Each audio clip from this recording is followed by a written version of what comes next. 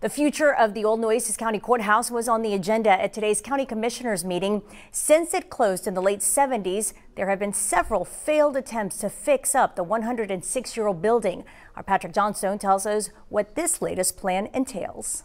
Wednesday, the Nueces County Commissioners Court voted to allow Bracewell LLP to draft a two-step process that will hopefully attract developers from around the country to bid on the property of the old Nueces County Courthouse.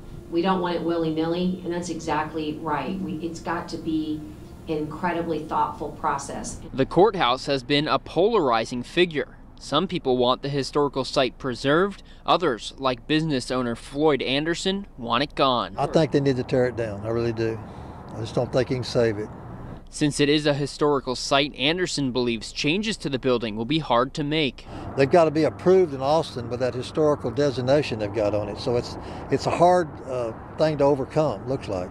And since the building is one of the first things visitors see when they enter the city, Anderson said it gives a bad first impression. They just think it's a crappy place to be there. I mean, when you're driving in and have to see that. I mean, if they're going to leave it there, they need to fix it up or do something with it. Somebody does, the county or the city or somebody. Reporting in Corpus Christi, Patrick Johnstone, Chris 6 News.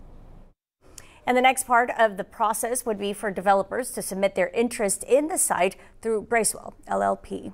Now, the old Nueces County Courthouse was built in 1914 and it was in use until the mid-70s.